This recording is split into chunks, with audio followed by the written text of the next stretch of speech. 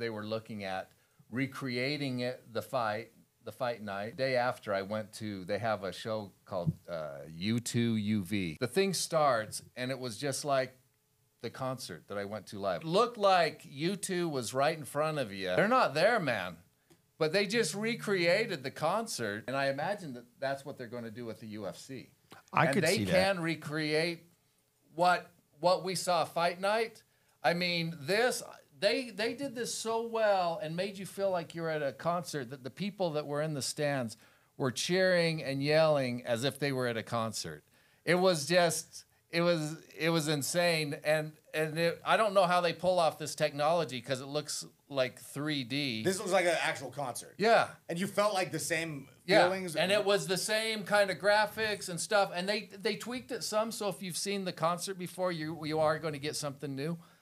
And I was just blown away. If you didn't tell me that was not them there, I would have thought that you went and saw them live just by watching that. It's insane. If they can do this, they can recreate the UFC.